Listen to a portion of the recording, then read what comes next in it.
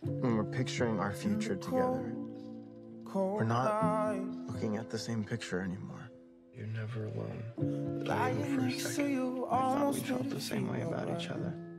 When I saw Yvonne's ring, when Toby and I broke up, I didn't date anyone for a really, really long time.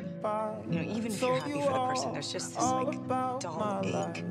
Nothing ever measured up. It was like my heart had just stopped. I've been thinking a lot about us. It's a little late for that, isn't it? Who are you building the house for? Look, I've never had a safe place to land. What makes you think I'm building it for somebody? Because I know you. I'll be there for you. I didn't start building the house for Yvonne. I was building it for you. You have every right to hate me. Okay, but you don't have to be that guy. We're not an us anymore. You don't have to be the guy that won't let anybody in. You don't get to weigh in on my life.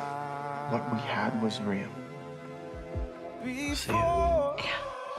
Look, I found a way to survive my secrets, but everybody that I care about gets hurt. And you deserve to be with somebody who can be honest with you. I want to be with somebody who thinks about me the first thing in the morning, the last thing. Okay, we all know how much Toby loves you. If he loved me, he would not have let me sit outside of his loft bawling my eyes out for hours. But if I saw you hurting, the way that I know that you saw me. Everything I've done so I could protect you. I was tired of not being able to protect the one person in this world that matters most to me. And you let me believe that you were dead? I don't care what you can't tell me. I care about you. I love you. Do you hear me? Pretending not to love you was the hardest thing I've ever done. There's something about him that's... I want to go. Oh, please, don't let me go. You deserve love. You deserve that kind of great, big, beautiful love.